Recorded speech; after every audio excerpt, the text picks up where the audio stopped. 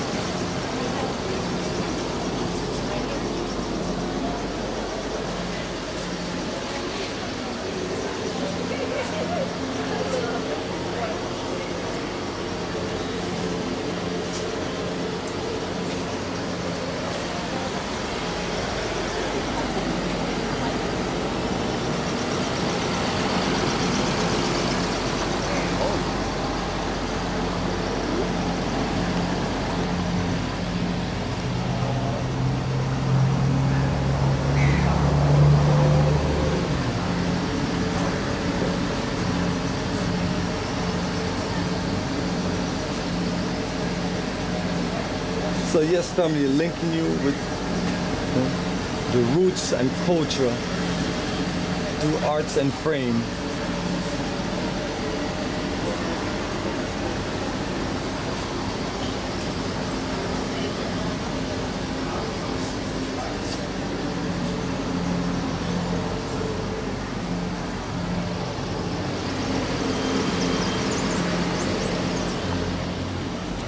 He's giving a talk.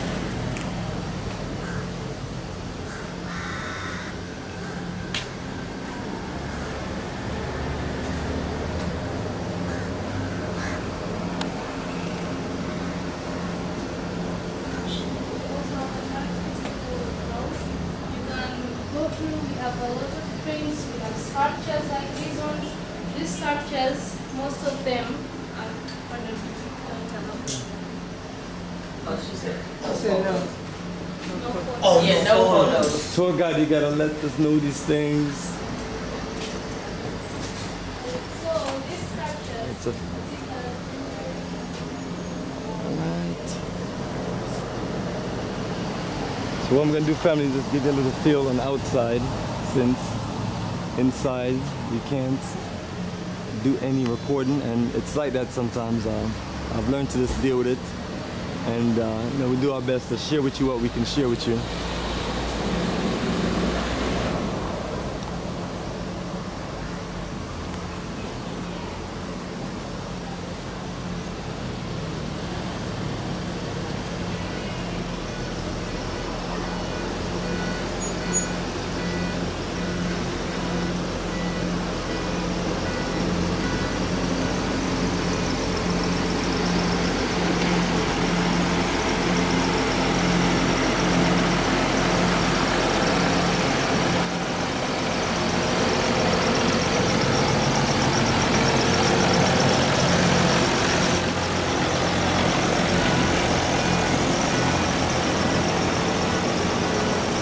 No photo inside. No photo inside. Funny. Because you can gonna do the same thing outside. Yes, once I went in there, she pointed to the sign and respectfully, you know, I just walked out. Yeah. I think it's because they try to protect their artwork, That's not somebody to duplicate it somewhere else. Because some of the good artists to come and take photos, gonna do something like that somewhere else and sell it maybe it's like how the Chinese are doing. They come to buy pieces, take them back to China, make a photocopy and sell it cheap. Then they flood the market and kill the business. So there you go, family. Our tour guide Molly just explained the situation. So, but this is a part of our itinerary and it's incredible inside. So family, the journey continues and we'll keep you posted and give you some more footage. And watch your back. Look at this.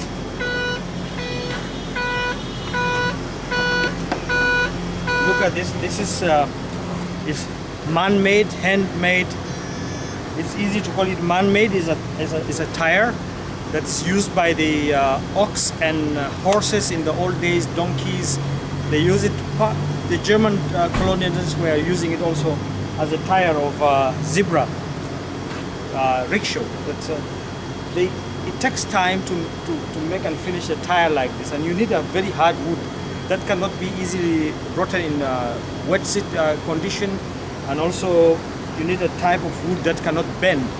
So it's mostly mahogany that you cannot get it today, and that's why I said some of the pieces of the antique here, the price is incredible, that you cannot pay for it, because a tire like this today can make worth up to like $30,000 US, which is a lot of money. Wow.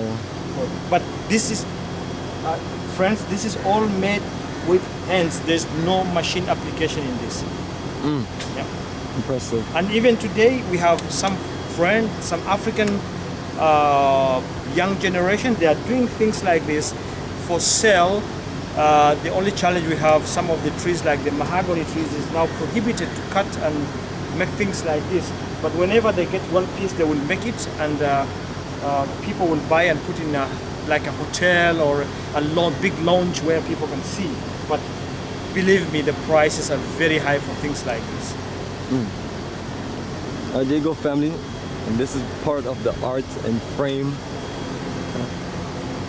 You have a whole exhibition inside, so we're gonna go check it out, and we'll connect back with you.